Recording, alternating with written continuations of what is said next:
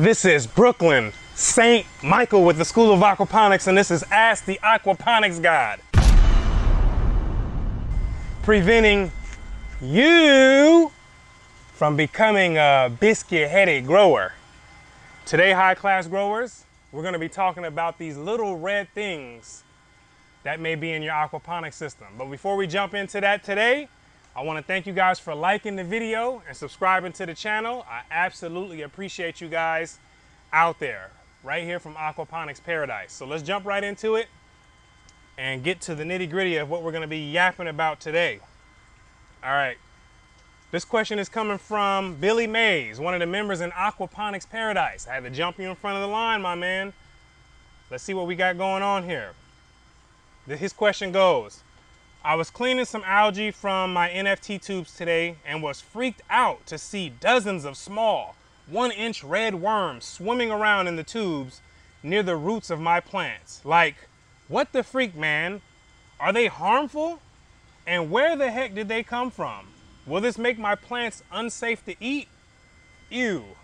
All right, so you got these red things swimming in your system and you're trying to find out what the heck is going on. You know, you've probably never seen these before, so I guess it is something that you can be paranoid about. But the good news is they're not going to be anything that you should be paranoid about. Now, it could be two things that are in your system that you're looking at right now. One, it could be just, red worms as you described them.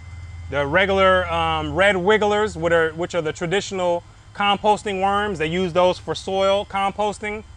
And you'll see those creep in your aquaponic system as well, naturally. When I had my media bed set up, I would see the red worms. Even my NFT, I would see that. My other NFT when I was using, I haven't seen any using, or in the new NFT that I have, but in my old NFT, I did find a few of them in there that crept up in there. And it's no big deal. They're just creeping up in there.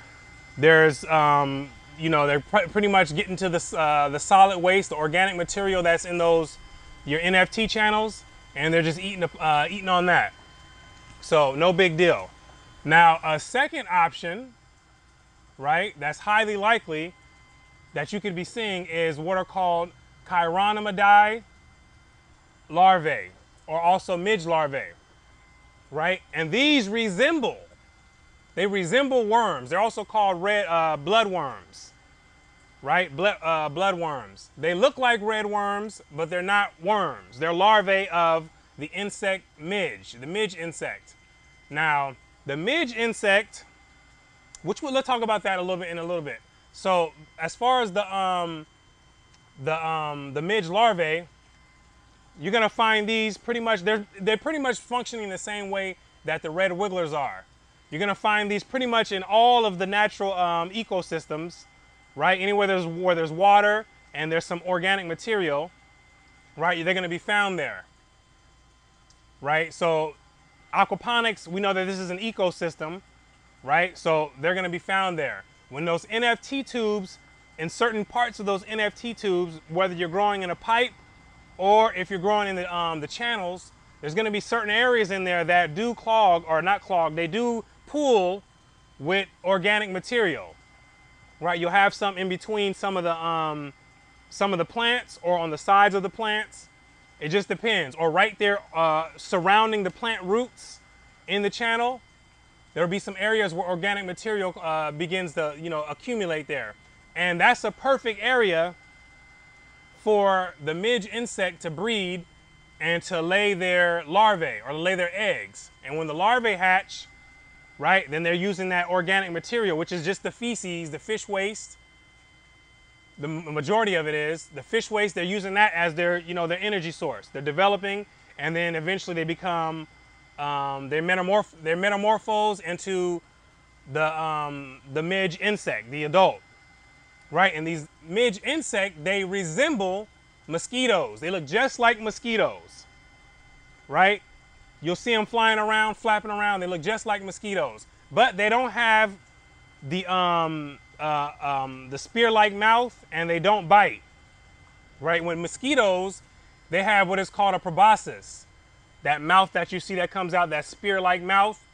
And that proboscis, what it has is over 150 receptors that could find blood, right? And in that proboscis, when they retract it, they have 6 basically spears that protrude from their mouth. And they use one of them to kind of just saw through. When they get on your skin, they're kind of sawing through there. They have like a fine needle sawing through. 2 of them they use to kind of move the separate the skin or whatever material it is that they're sawing into. The other 2 they use to come in and locate the blood vessel. Hot stuff, hot stuff. And then the last one they use to kind of puncture the blood vessel and then extract the blood, right? So that's a little bit about mosquitoes. But these things, the midge, they resemble mosquitoes, but they're not. They're not. So this is what you most likely have in your system. And also when you see them as larvae, there'll be these little red things. They're moving around. They have awkward movement, like almost like squiggly movement when you're looking at them.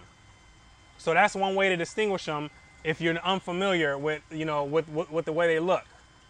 So this is what you've most likely got. You either got the red, the red wigglers, or you have the midge larvae. Either one of them, they're both doing the same thing. They're just eating at the feces that are pooled up in your NFT channel. They're growing, developing, and then they're just continuing their life cycle, right? Do they harm the plants? They don't harm the plants. As far as they don't have any significant impact on the plants. Maybe they do if you run tests and run experiments on them. Maybe they are causing some type of reduction in growth. It's possible. So I can't say because I haven't seen any research on that. It's possible, but there's any significant damage, I would say that it's not doing that. Right? It's not doing that. But what they do is they consume nitrifying bacteria. So if you want to consider this could be detrimental. If there's large amounts of those midge larvae in your system. I see them sometimes in this filter back here. I see them sometimes there when I'm looking through the, there's like a little glass peephole. I can see them on the beads inside of the filter, right? I can see them in there. And they're in there consuming nitrifying bacteria along with the organic material that's in there, right? They're just breaking it down and doing what they have to do, right? The wastewater industry, sometimes they'll have these big outbreaks where these midge larvae will infest, pretty much lay eggs everywhere. Those larvae will come out and begin breeding. And if it's a large amount, then that could start affecting the operation of those wastewater treatment plants, depending on what they're doing, right? So sometimes they have to treat for that. But overall, in aquaponics, most likely it's not going to be that much of a problem if you have them in there, right? They're not going to accumulate in that much in numbers where it's going to have an impact. Like I don't see any impact on my nitrification, in this system, right? Any significant impact. I'm pretty sure there's slight impact. Of course, they're eating some of the nitrifying bacteria, but overall, nothing dramatic. So, Billy, I hope this helps you out, and anyone else out there that sees these red critters, in your aquaponics system. It's nothing really to worry about. They're just there doing their thing. Aquaponics is an ecosystem. You're seeing your system come to life. The aquaponic ecosystem come to life, right? Nothing to worry about, right? So if any of you guys have other questions, be sure to submit them down below. I want to thank you guys again for watching the video, liking the video, and subscribing to the channel. I appreciate you guys out there. Right? If you want to learn more about aquaponics, click on the link below. Get you a free aquaponics starter guide and a free aquaponics course, and that'll help you out, right? It'll help you get your aquaponic journey on so you can get growing, right? So until next time, this is Brooklyn St. Michael with the School of Aquaponics, reminding you to stop walking and get you a car.